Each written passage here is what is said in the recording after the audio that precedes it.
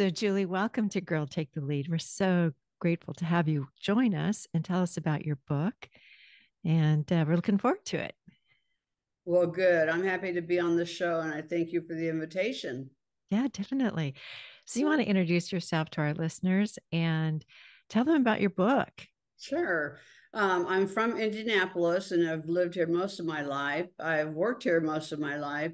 I've been working for a Fortune 500 company and for 24 years, as a matter of fact, and also for two nonprofits and for the state government and for a trade association. That all that is over 30 years. And then I retired. And after I retired, I thought, well, what am I going to do with myself? And I had, while I was working, I would keep these notes of funny and different things that I observed in the workplace, interactions between men and women. And I decided then to compile them and put them in a book. And that's what resulted in the All Up in Your Business, Managing Your Business Crap book that I wrote. And I'll tell you a little bit about the book. It's really an eclectic and witty look at the interactions of men and women in the workplace as they deal with lots of things, such as asking for a pay raise, working on a team, the ever popular office hookup, and working on team projects. Very So good. that's basically what the book is about. Well, it seemed that, I don't know, I got this underlying message from the book that we should all kind of have a sense of humor Yes, about indeed. work. I found that to be very helpful because if not, you'll just cry. I think when you think about all of the trauma that you may be going through. But seriously, having a good sense of humor in life is good for you in your home as well as at the workplace. Yeah.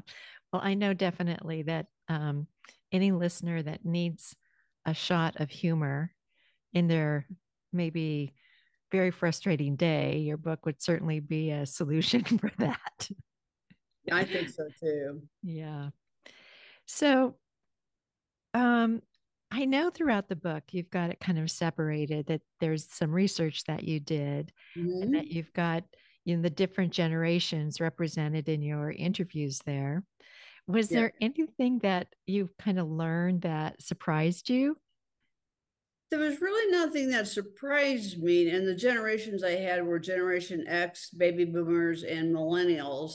There wasn't really anything that surprised me, but one thing that I found to be, I found this one answer to be really more forceful than I thought it would be. And that was a comment from a Generation X employee who commented on how the younger people have sort of a one and done, like the University of Kentucky basketball team, one and done attitude where they don't feel they necessarily have to put in a hard day's work because they're maybe gone anyway, have laptop will travel. And that really irritates her cohort, people of her age. But she was pretty forceful on Uh-huh. that comment and got some nodding heads as well. Mm, interesting.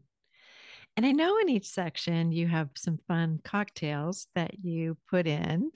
Why don't you Yes. tell our listeners about why you did that and what they're about?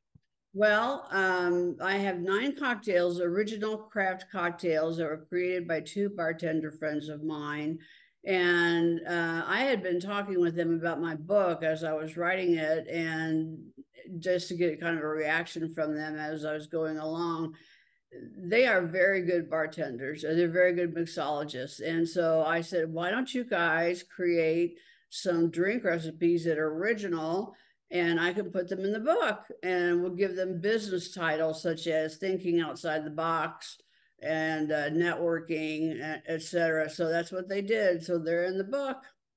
And so did they match the cocktail to the section of that book? You know, like what one should drink for that particular Not area? necessarily. I think Uh-huh. I just tried to spread them out in the book so that we didn't have a cluster of one liquor versus another. And they're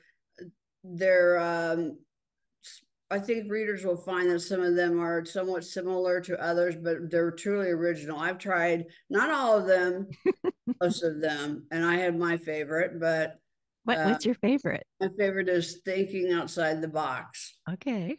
And what's in that? It's a lemon drink. I love it. It's instead of using vodka and lemon, it uses limoncello, which Oh, is Italian lemon liquor, as I recall. But that is very tasty. It's nice and crisp, and it goes down smooth. well, might be some of our listeners might get the book just to enhance their Yeah. mixology, right? Yes, indeed.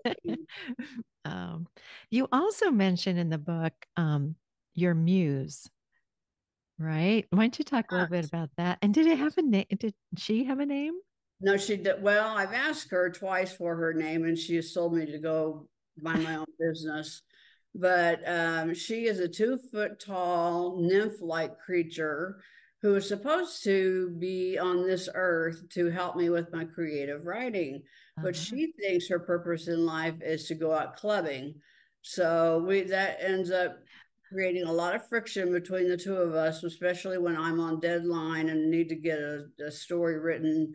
But so we have our tangles back and forth, and she's she's basically a smart ass, if I could say that.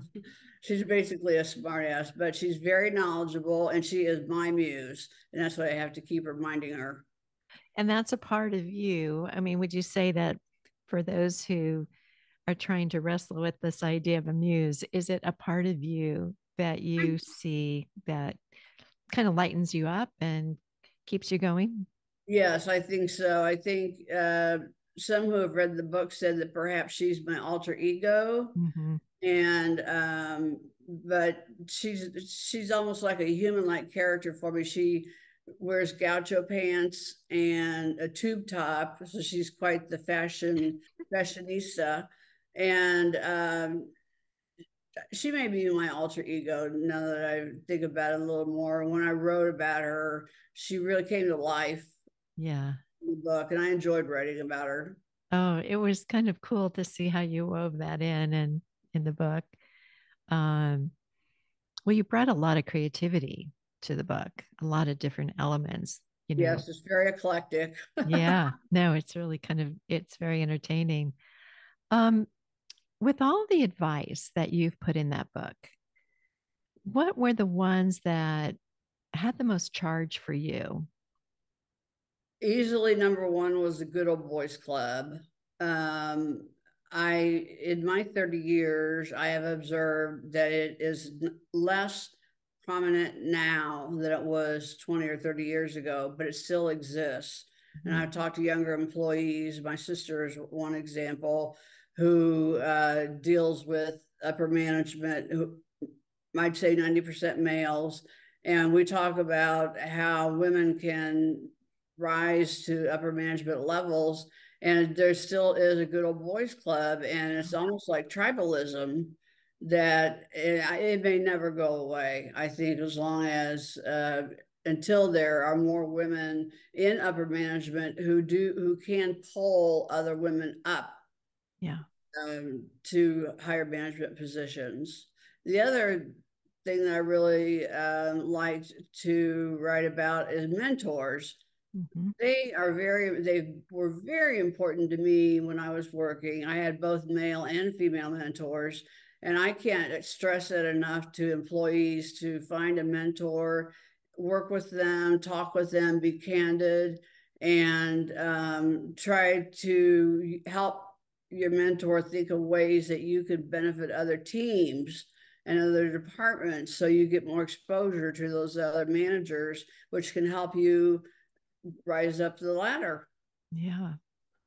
Well, and would that advice be different at all for younger um, generations, or do you think No, I think that's even across the more board? so it's needed for younger generations, just because the dynamics of the workforce are changing so much now, with Mhm. people working partly at home, partly in the office, so that that dynamic is a lot different, and it may be even more challenging for them, where a mentor would be very helpful.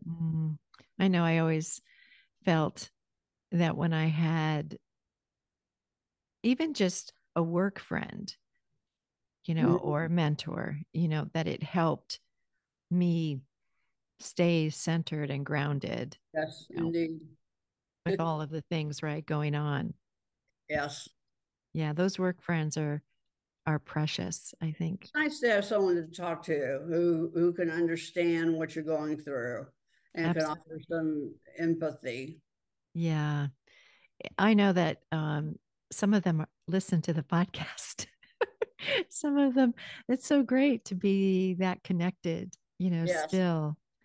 I think Yes. that is part of the beauty of women helping women. Yes.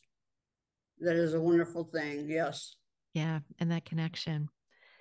Um, have you gotten any feedback from your readers on things that hit them the Yes, most? one of my boomer readers told me that as she was reading my book, she sort of relived a lot of things that occurred to her in her career along the way, and found that quite interesting and funny. Most people have said found the book to be funny, which is good because that's what I wanted it to be. I wanted them to realize it is written tongue in cheek, Yeah. but I also offer good advice to employees.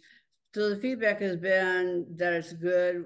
I asked a couple of men, I said, do you think it's too heavily tilted towards women? And they said, no, they found it also funny too, and thought it would be enjoyed by men as well. Oh, that's great. Well, when we think about humor, I think humor, when we see ourselves in it or we see the obvious truth that you're talking about, we relate to it and we all kind of go, oh, yeah, and we can get a little chuckle and laughter from what you're saying. So Right. maybe we're all seeing ourselves in those different situations, Mm-hmm.